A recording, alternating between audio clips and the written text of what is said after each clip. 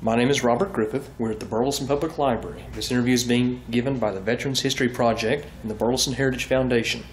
Today is Wednesday, April the 30th, 2008. I'm here with Karla Jean Dorman Vidra. Did I get that right? Vidra. Okay. And let's see, you were born on June 26, 1959. You served in the U.S. Air Force. And would you like to go ahead and just tell a little bit about yourself, or would you like to introduce yourself? Or? Well, my name is Karla Dorman, as Mr. Griffith alluded to, and this is my twin sister, Karen Vidra. I live with her, or she lives with me, both ways. Anyway, I am the daughter of, the sister of, the cousin of, and nieces of veterans. My dad was in the United States Air Force. My brother was in the United States Air Force. My dad's brothers were in the Army Air Corps, regular Army, and Navy. My one uncle, Andrew C. Vidra, was a POW from Bataan, survivor of that. He passed away several years back. He is a hero in my eyes, all of the military.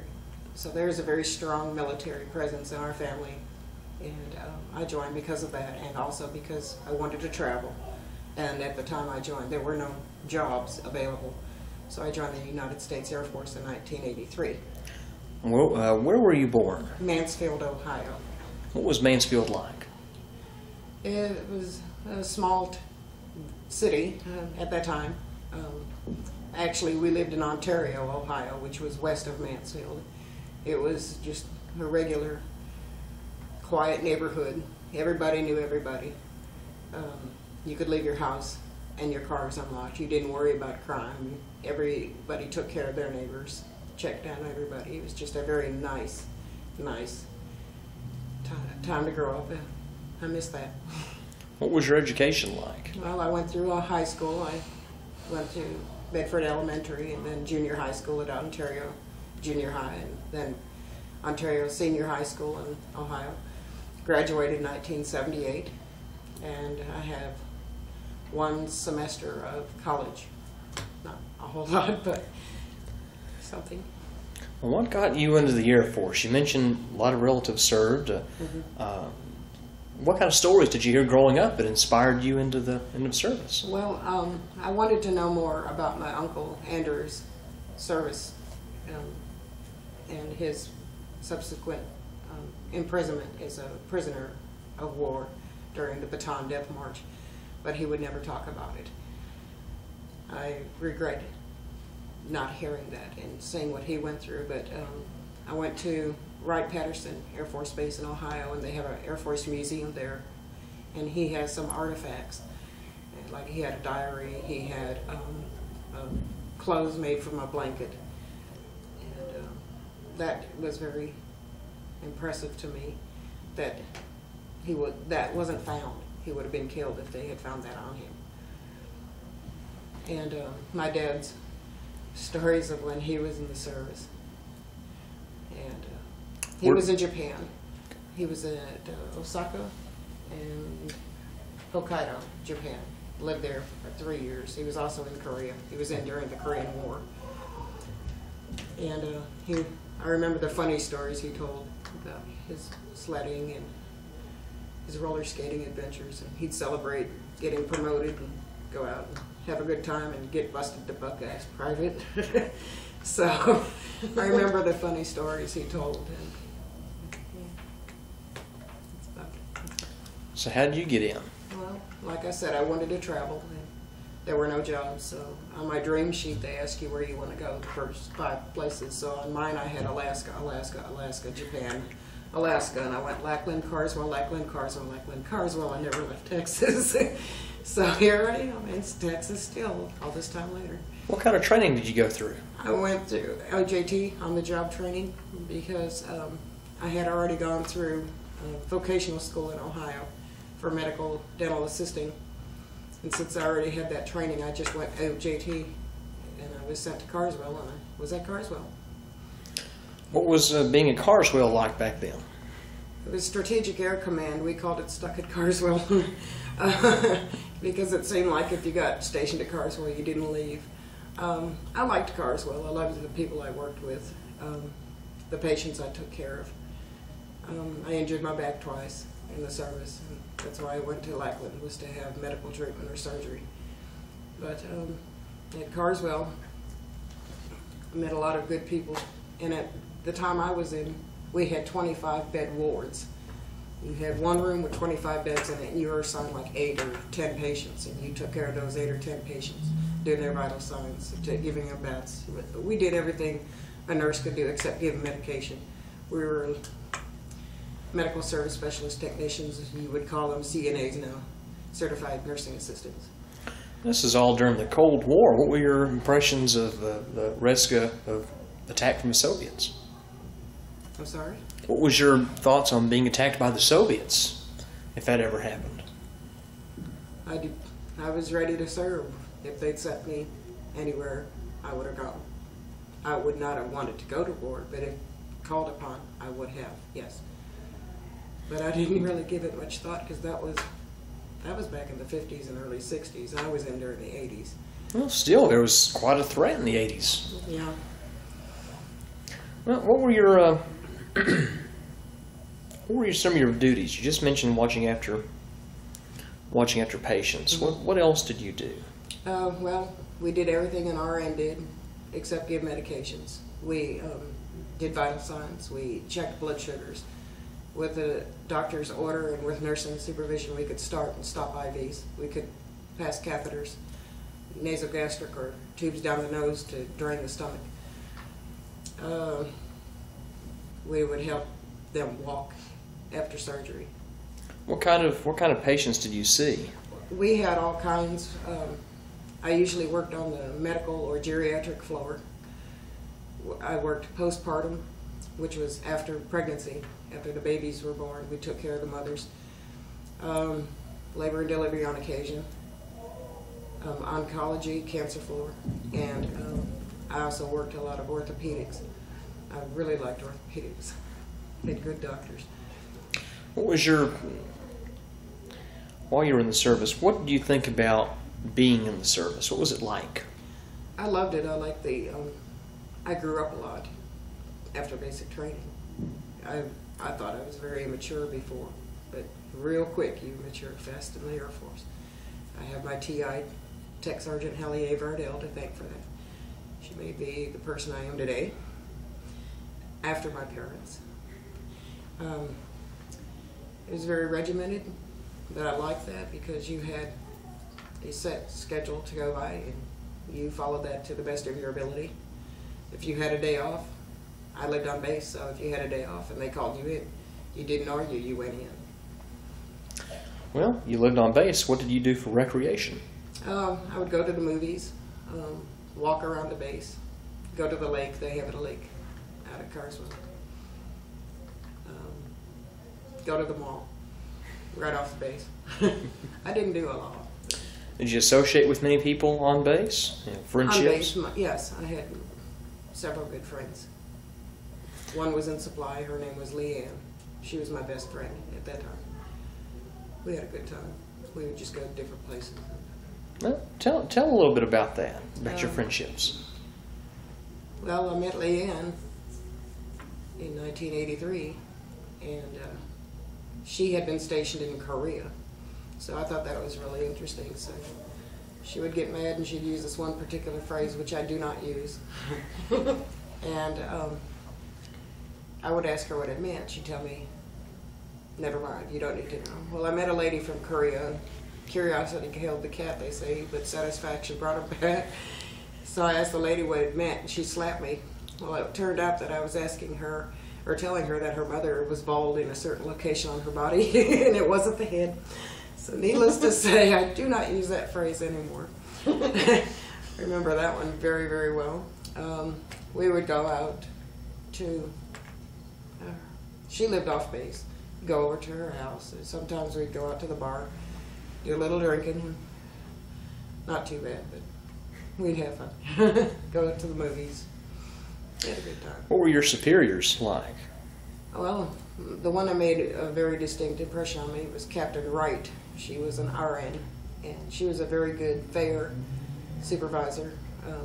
She had assigned tasks to you, and if she liked how you did your job, she would give you more responsibility, and I appreciated that. I really liked her. What kind of, what kind of responsibility would she give you when you did something well? She would just she would watch you do a procedure and tell you whether you were doing well or not. And she would let you practice so you would gain confidence in the procedure, and then she would just let you go and do it. She would tell me, Karla, I need you to do this procedure. Yes, ma'am. And I would do the procedure, and she'd go back and behind and check, and thank God I did it right every time. What was the most stressful aspect of your job? Wondering if somebody was going to die on your shift. I did not want that to happen on my shift. Did it ever happen? Yes. I had one gentleman had an aneurysm bust in his abdomen, and his heart stopped, so we were doing CPR, and I was doing mouth to mouth, and he regurgitated blood in my mouth, so it was beyond saving. It was really gross. Ugh. Yeah, but there were so many other patients there that I took care of that I still remember them. There was one lady, I took care of her. I won't use her name, but she had cancer, and she'd been fighting it for years. I don't remember what kind anymore, but she'd been fighting it for years, and she came to the hospital to die.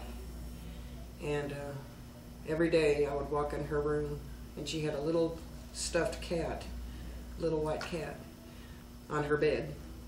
And I would ask her how she was feeling and everything, and she'd say, you forgot to say hello to the kitty. So I have to say hello to the kitty and pat it. Well, then one night I was working on the postpartum floor. They were real busy in labor and delivery, and all the nurses had to be over in L&D because they were having babies. They had something like 15 babies born that night. So I had to watch the floor. I was in charge of the floor. I couldn't give medications, but I could hang regular IVs or change catheters or whatever. And if somebody needed medication, I would write it down. That at this time they requested pain medication.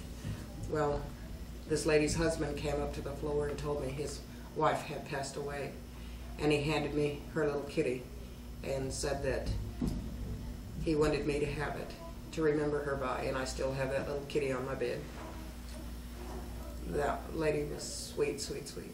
Made a very good impression on me. I loved her and her husband. It really hurt. I also had a colonel's wife who had just had surgery, and she went into shock, and I caught her blood pressure was dropping. And I was the one who noticed it. So I called the nurse. So they came in, and they were able to save her life. So the colonel would come in and tell me, you were the one who saved my life. And that meant a lot to me. What ended up taking you out of the service? I injured my back. How did you do that? Well, the first time I injured my back, I was helping to move a patient from the bed from the stretcher to the bed. She had gone to another facility to get radiation for cancer treatment. And I was helping her to move her back to the bed, and I slipped and pulled my hamstring, I thought, because I had done that in basic training, doing a stretch, and it was the same pain. Got her back to bed, and I just kind of ignored it. Well, it just kept, every time I would stand up or sit down, it just kept getting progressively worse and progressively worse. So finally I went to the doctor, and I was admitted to the hospital. So I soon found out what it was like on the other end of the chart. And I was in the hospital for 2 months, going through testing and therapy.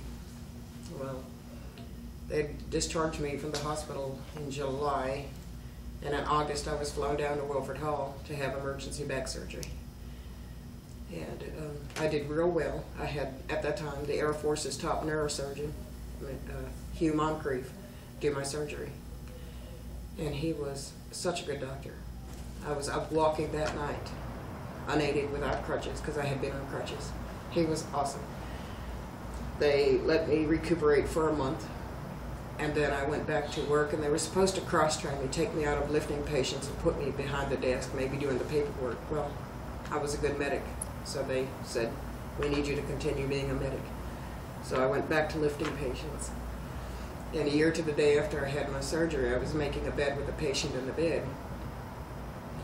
And she had Alzheimer's. And she was pretty much bedridden. She couldn't get out of bed.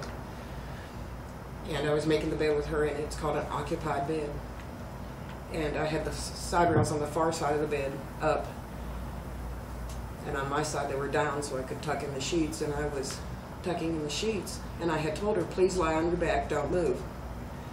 Well, she decided to roll, and instead of rolling to the side with the rails up, she rolled out on me, pinned my arms, and I caught her across the shoulders and fell with her. Unhinged everything, so for 25 years now I've lived with back pain. And I was flown back down to Wilford Hall. I was in the hospital there for 4 months, going more therapy and testing. But they didn't do any surgery that time. They said there was nothing they really could do. They said it was all scar tissue. If they cut it out, it would come back twice as bad as before. I'd learn to live with it. So then after I got out of the hospital, I went back to Carswell, and I was on the floor about 2 months, 3 months. And they came and said, we're giving you an honorable discharge. So I was discharged on tax day, April 15th, 1985, from the United States Air Force. What did you do afterwards? Well, I was married at the time to another Air Force man. He worked on B-52s. I don't know exactly what. I would ask him what he did, and he'd say, I'd tell you, but I'd have to kill you. So I guess it was high secret stuff. So, and I had a child and a son. But then the marriage did not work. So we wound up getting divorced, and he wound up with custody of the son. It's real painful memories. And what's happened in the years since? Well, I worked at Golden Corral in Burleson as a cashier for 8 years. I moved my twin sister down here 9 years ago. She worked at Golden Corral for almost 6 years. She worked in the back doing dishes. And I started developing a lot of more problems in my neck and in my back. So people aren't hiring I use a cane now. People aren't hiring, so I'm trying to get my disability increased, because right now I'm living on $230 a month. And I'm trying to get my twin sister on SSDI because she got sick at the end of 2006, almost lost her. And right now she has no income, so we're living on my income. It's not easy. I've heard they've lost some of my records, so until they find those records, they can't do anything. But I've got several people. In the midst of all this, you write poetry. Yes, I do. Tell me about that. Well, on September 11th, I always say on a dark day in 2001, one life was saved, and it was mine. Because before, I was bitter and angry. I wasn't able to express my emotions.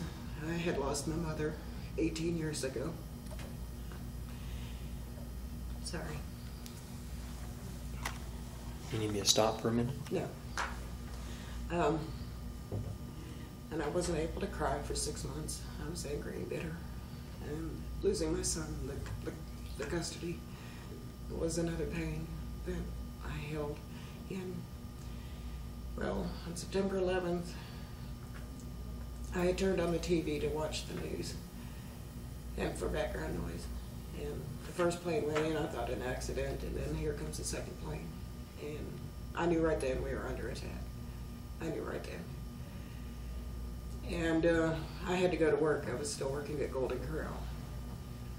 Went to work. My twin wouldn't watch TV. It scared her too much. She was practically under the bed, I think. And during the day, my boss would go back to watch the TV. You all right? Mm-hmm. My boss would go back and watch TV. When he came out one time, the look on his face, I'll never forget. I looked at him and I said, "What's wrong?" He said, "The towers fell." I said, 110-story towers don't fall. And then when I didn't watch TV that day. When I got home from work, she was still scared and upset. So we went to church. She was delivered of a spirit of fear. We came home. She went to sleep and slept all night. I turned on the TV and caught up on the day's news and watched it for 3 hours and started writing poetry and cried. For the first time pretty much since my mother had died in 1990. March 17th. Yeah, and I was able to cry and release my emotions, so I started writing poetry, and I've written over 2,300 poems now since September 11, 2001. My twin has written how many stories? 3,000 stories, and over 400 poems.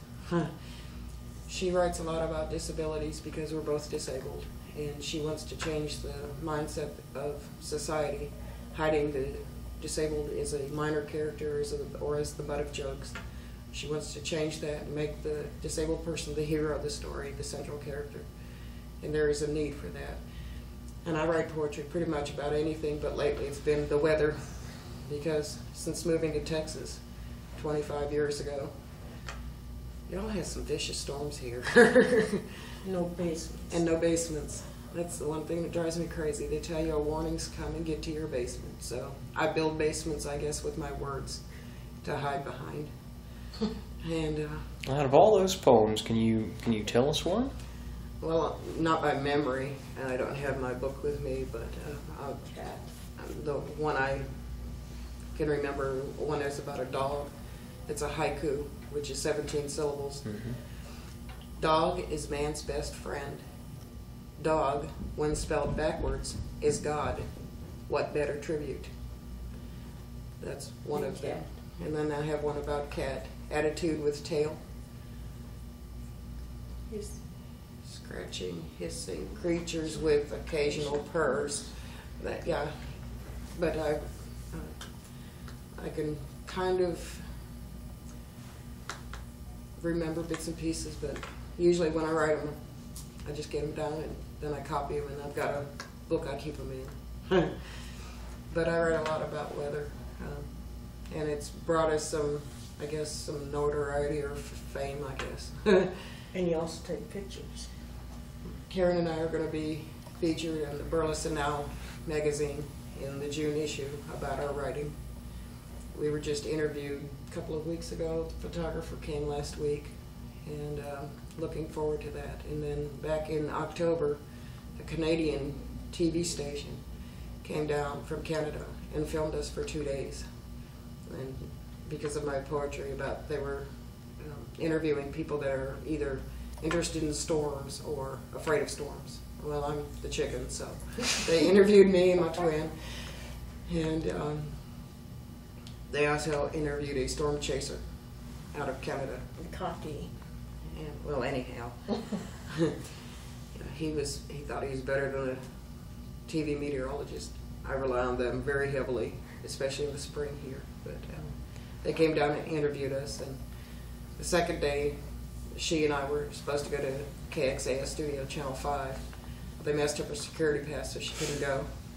So I got to go by myself and meet the meteorologists and ask him questions. We talked for 3 hours, and I had written a poem for him, and he really liked it. We still keep in contact. You mentioned that was David Finfrock? David Finfrock, yeah. I've been watching him for years. I watched Harold Taft before, and I had met Harold Taft when I was in the Air Force, in fact. He was a colonel in the Air Force, and he was visiting a friend of his on our floor. And I said, I know who you are. You're Harold Taft. He said, right. And I said, yep, you're from Channel 4 Weather. And he goes, no, wrong channel. I said, oh, that's right, Channel 8. He's like, no, wrong channel. I said, Channel 11? No. Oh, Channel 5. Oh, man. That was a very good way to make an impression. And then we talked about that, me and David, how he got thrown in that one time. He had prepared all the weather forecasting, and Harold says, well, I think you can handle this. And they just threw him out there. Oh, boy. So he's been with them over 30 years. 33, I think. I think 32 or 33 years now.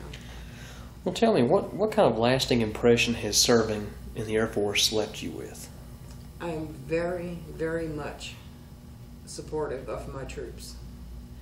Being the daughter of the sister of the cousin of the niece of veterans and a veteran myself, I believe that our veterans need to be given the best that the government can give them as a thank you for their service, instead of being called in and it seems forgotten.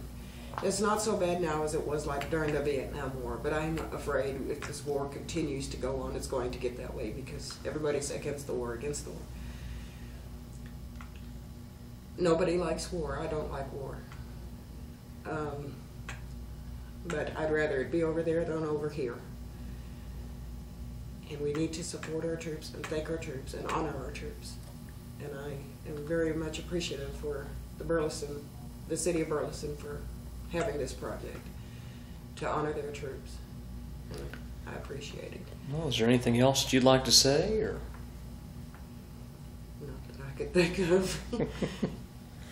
Any of those funny stories you want to tell us, or? Okay, I'll tell one. Oh, okay, she likes this one. One time,